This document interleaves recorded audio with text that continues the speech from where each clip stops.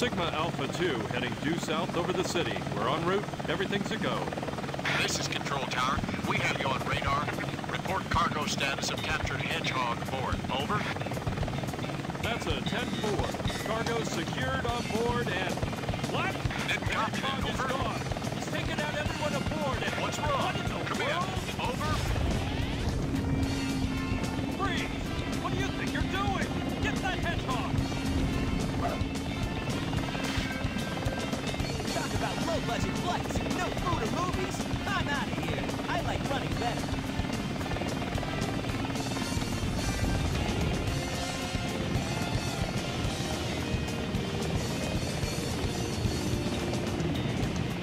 Yeah!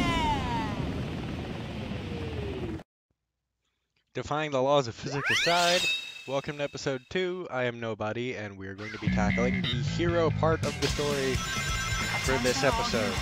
Suspect seen heading south. Block all major roads and capture the suspect. So, most of you played this game probably decided to play as the heroes first because you obviously are a Sonic fan, and obviously you wouldn't play as the evil guys first. That's what every 3-year-old does, never mind. Okay. This is probably the level that most of you are familiar with. Starts with the iconic street sledding, snowboarding, whatever you want to call it. With that amazing background soundtrack that everyone recognizes.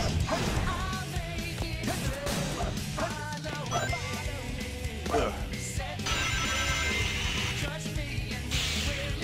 It's like 7 in the morning right now when I'm recording this. I've been up since 3.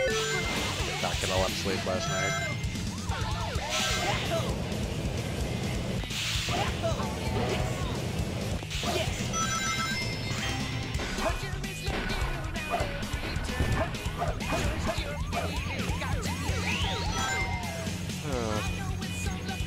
This was always not my favorite level, but always the one that I will talk about the most.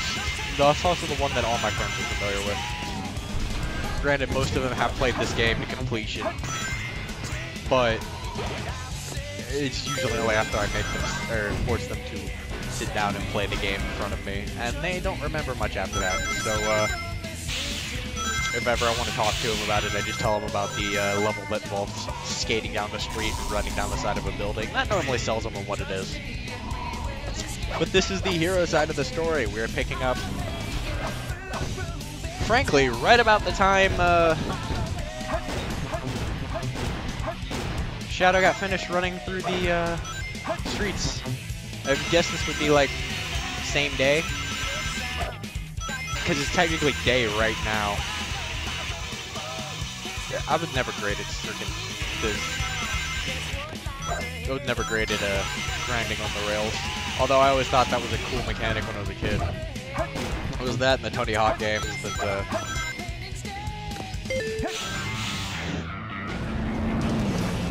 I like them moves. For the GameCube anyway.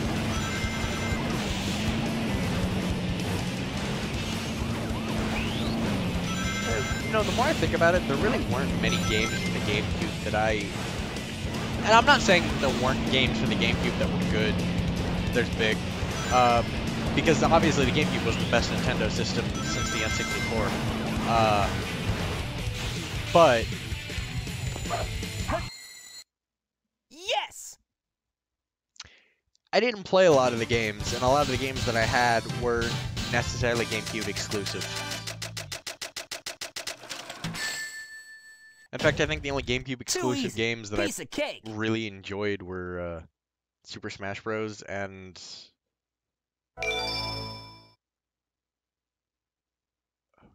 God. This game of tag is boring. I'm out of here. Finally decided to show up, eh? Okay, bring it on! Private Bigfoot reporting to headquarters. Intruder has been located. I want to say Mario Sunshine, but I know I didn't like Mario Sunshine. But not that it was a bad game, I just wasn't. The 3D Mario games weren't of particular interest to me. much when I was a kid. Not that they were bad or even necessarily boring games, but I don't know, something about them just being confined to those small levels. I never enjoyed it. In fact, Super Mario Galaxy was the first 3D Mario game that I actually played through to This completion. is Spider Troop Bigfoot. Bigfoot to headquarters, over. Can you catch the enemy And it's not because I fucked that up. It's not because I didn't have access to Super Mario 64. My cousin played it all the time. He had his N64. I did play it, but I never played it to beat it. I just played it to run around as Mario and try and figure out how all the mechanics work. But this next cutscene should seem familiar. What?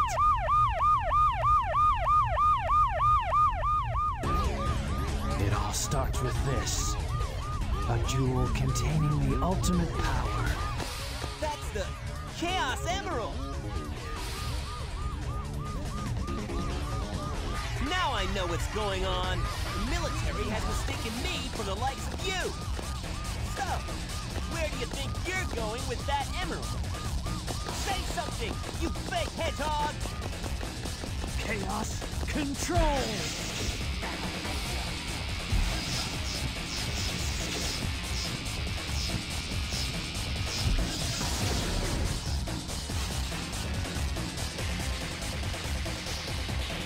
Wow, he's fast! Hey, it's not his speed, he must be using the Chaos Emerald to warp. Shadow. I'm the world's ultimate life form. There's no time for games. Farewell. Shadow, what is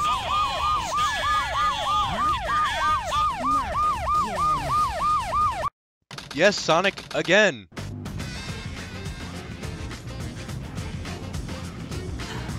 Just let it go. You just don't know when to give up, do you?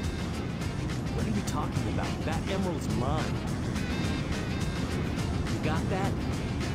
The Master Emerald contains special powers that neutralize the energy of the Chaos Emerald. That makes it very powerful. What the? What? Me? Look who's calling who a thief. I came here following the signal from the Emerald. If I'm not mistaken, this is the Master Emerald, is it not? Dr. Eggman. So that's Dr. Eggman. Well, I guess I can use it for something. I'll just take it with me. Farewell, knucklehead. Not if I can help it.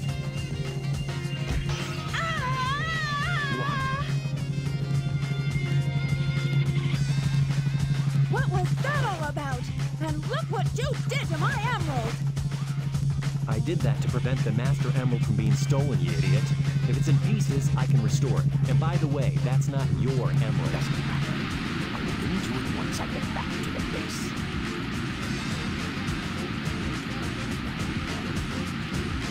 I despise anyone who takes jewels from me. All the world's gems are mine to keep. Yeah, we'll see about that, Batgirl.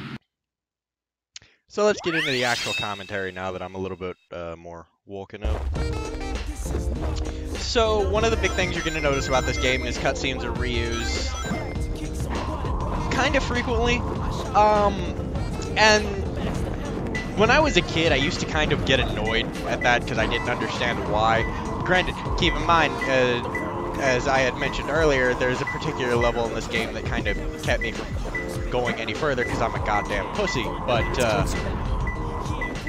you know, point in case, I didn't understand that the game was basically telling a big story because up to this point, most of the games that I had played were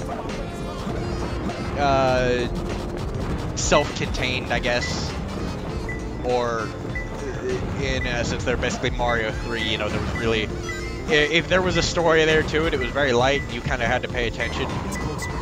Where in most of those cases, I pretty much played the game specifically for the case of just playing the game or the levels. One more left. You know, story wasn't really something important to me until this game came around. And once I got over my, you know, pansy-ass way of looking at things, God, it's probably not even going to make any sense when I tell you what when you get to what it was, but, you know, more to the point.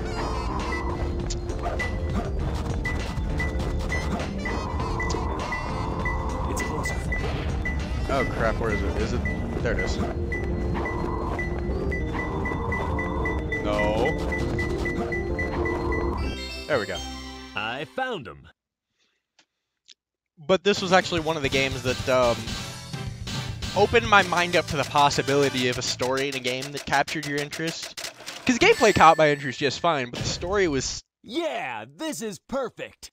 Okay, I ranked a Knuckles mission. That's uncomfortable. I suck at Knuckles missions.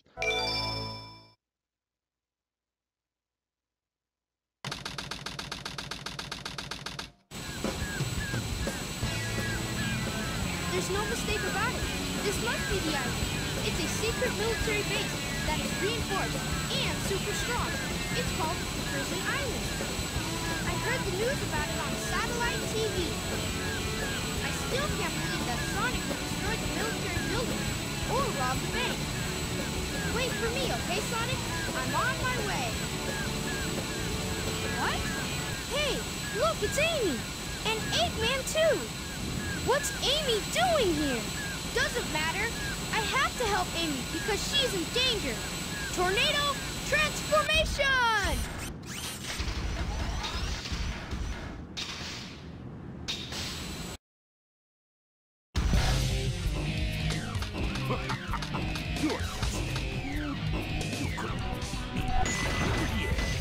Well, I guess we'll have to see about that now, won't we, Dr. Eggman? This is one of the easiest Eggman boss fights in the game. In fact, you only fight him twice as Tails, and the second time I practically tear my hair out every time. It's because he has access to multiplayer special moves, but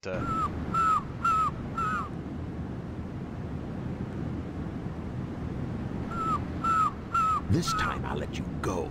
But the next time we meet, you won't be so lucky. Wow, Tails, you did it! But what are you doing here on this island? I'm the one who should be asking that question. Don't you know it's dangerous here? I know, but I'm here to save my hero, Sonic.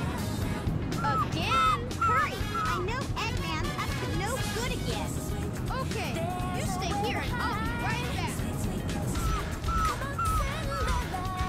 Don't leave without me! I want to help Sonic too! so I was talking about them reusing cutscenes, and it's just for the purpose of telling a overarching story, as annoying as it is. Hell, even later games, not necessarily the series, but later games in general, as games got more developed, when they wanted to retell cutscenes or reuse cutscenes, they at least changed camera angles, but you don't really get that here either. It's kind of annoying. At least you get different music. I mean, that's always nice. I'm a music guy.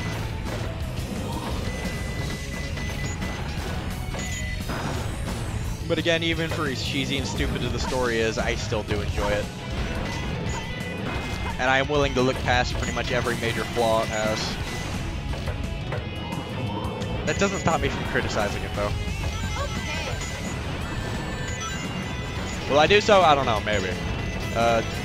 Really, most of my criticisms and criticisms of pretty much anything are in the moment as opposed to after the fact. So if we come across something that annoys me or triggers one of my little memory rambling bitch fests that I feel like having, you might hear me criticize something, but aside from that, it probably won't be on the top of my mind.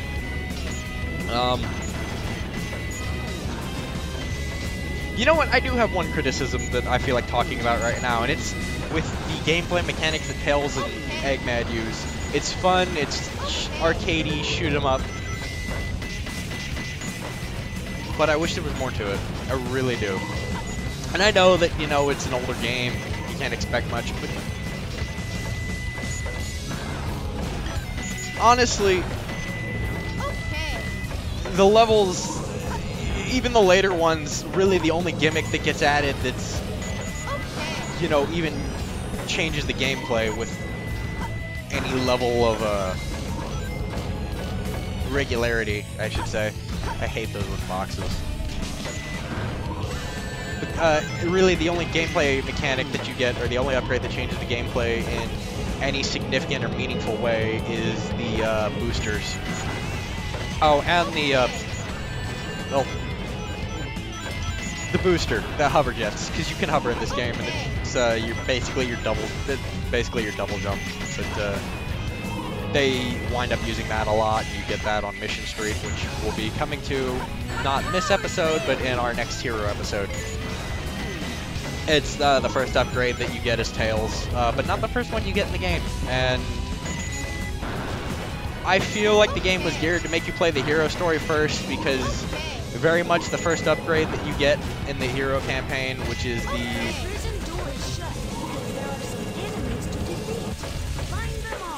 ability to shoot Omo Chow through a cannon. Oh, fun little fact about this room. When I was a kid and I first got this game and I first got to this part in the game, I did not know that that beetle that I just had to take the secondary platform to shoot back there was. Yeah, I didn't know that that was there, so I literally left my GameCube running for 3 days, and I would come back to this area for 2 minutes, walk around, and try to figure out if we come back here with the Vulcan cannon, we can get an upgrade back there. And tried to figure out how to open that door, and I could not for the life of me figure it out until I think I accidentally shot the beetle. I was not a smart gamer as a kid. Depending on what I was doing. I always overthought things. It was easy, Tail. But the biggest problem with this gameplay is it's pretty much just spam the B button, don't get hit.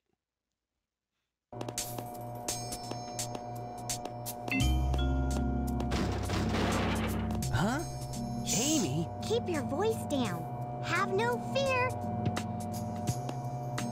Amy Rose is here. How'd you get here? Well, if you gotta know, I caught a ride with Tails. Are you sure you don't need my help? It looks like you could use it. The reason I'm in here is because of that fake hedgehog. You mean that black hedgehog? Did you see it? Where is it now? If I tell you, will you marry me? No way! I thought I had you this time.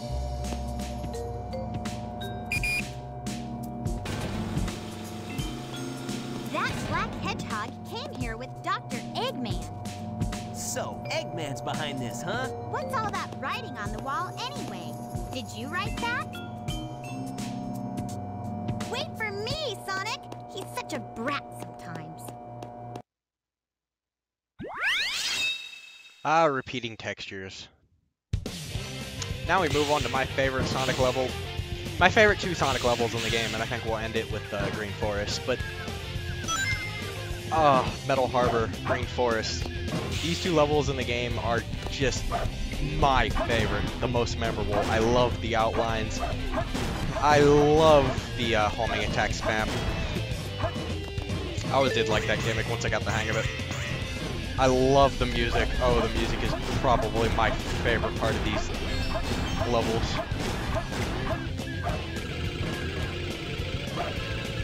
When I was a kid, I would start the game over and over and over and over again just to play Metal Harbor and Green Forest. Didn't beat the game, I did eventually, but because I was terrified to go past that, which you'll see, these quickly became instant replays for me. I would start up the game many, many times in my childhood just to get here so I could play these again.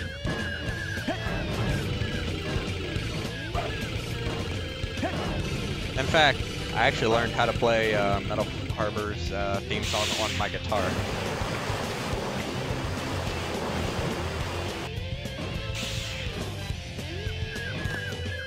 But we just got the Lightspeed shoes, and that is one of the most integral upgrades to the Sonic series that Sonic has ever gotten, making appearances both in the game before this and in games to follow. Launch in 15 seconds. 10, 9, 8, 7, 6, 5, 4, 3, 2, 1. Fire. Unfortunately, I've only made that once. You know what? Sure, we'll go for it again. Missile seconds. 10, 9, 8, 7, 6, Really? 5, 4, 3, 2, 1. Fire.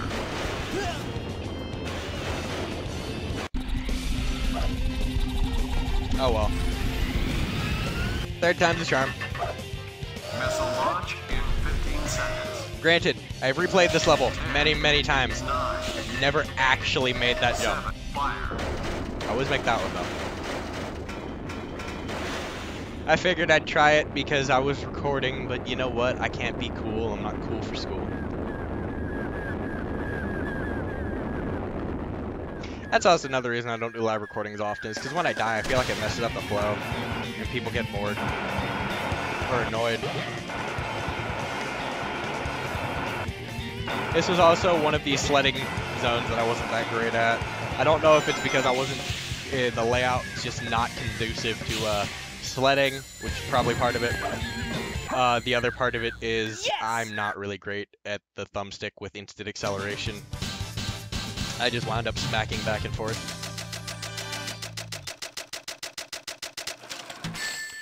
Which you could argue is a problem with the controls of this game, but aside from that one section, I really don't have a problem with any of the controls in this game. Except maybe, you know, walking into the wall with Sonic, but... Phew. So far, so good. Hey, that's... That blue hedgehog again, of all places. I found you, Faker. Faker? I think you're the fake hedgehog around here. You're comparing yourself to me? Huh? You're not even good enough to be I'll my make you eat those words. There's no time to play games. You won't even get the chance. Fanboy fights of the century. I'm the coolest. One thing that you, may try, you may not know, is that somersaulting into shadow actually does something. I didn't know that as a kid. So you're not just a hedgehog. Darn, not bad for an imposter. Honestly, I think that's the quickest I've ever beaten him.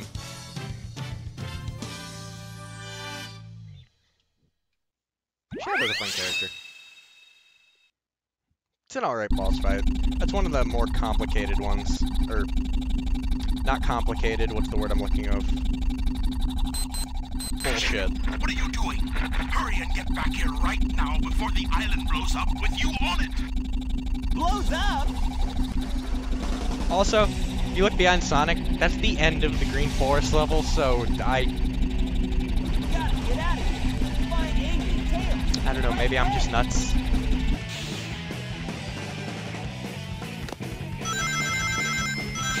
But we enter the second Sonic level that I love so much. Arguably one I'm probably better at. Not by myself.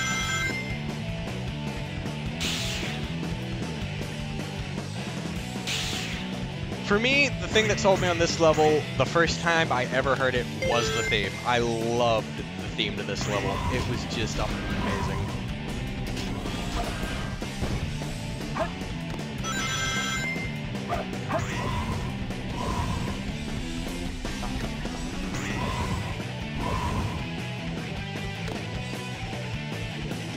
Oh, by the way, you can just ignore the time limit, because this is, you'll get there in about 2 minutes, no matter what. You really only have to worry about the time limit if you just legitimately just screw off most of the time. I think you can get the golden one if you bounce high enough, but it's just easier for me to get him with the bounce bracelet. If you're going for the golden beetle drones in this run through, which you don't get anything for it, it's really just an if you want to type of idea. That one you need the bounce bracelet for, at least to get it effectively. Yeah, so we just passed the boss fight area, so I kind of wonder if Sonic was just running in the wrong direction and then suddenly realized, oh hey, maybe I'm not supposed to go this way. But yeah, I noticed that as a kid. It always kind of bothered me. It's like, well, Sonic, are you just purposely screwing around?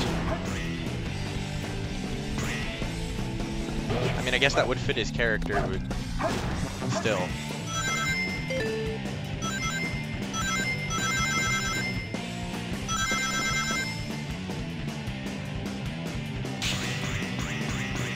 Oh, another hint. I could never figure out how to get those balloons when I was a kid.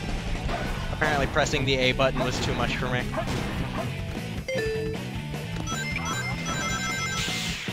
But yeah, just press the A button when you're descending and you'll grab them. That could have ended horribly.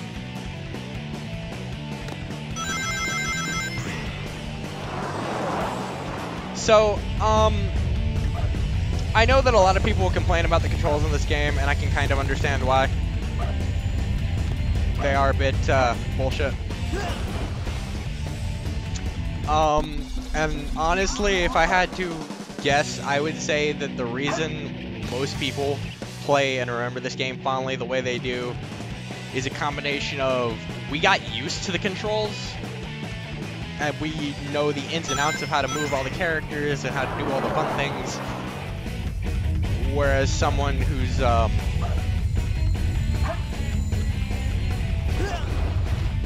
shall we say,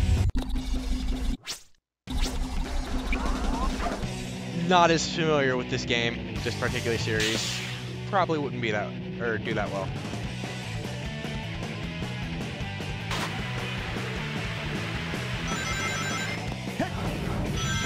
So in a sense, I guess I can kind of understand some of the criticisms as to why the game isn't as loved as it used to be.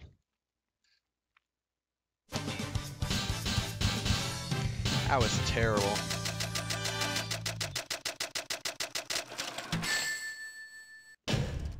Huh.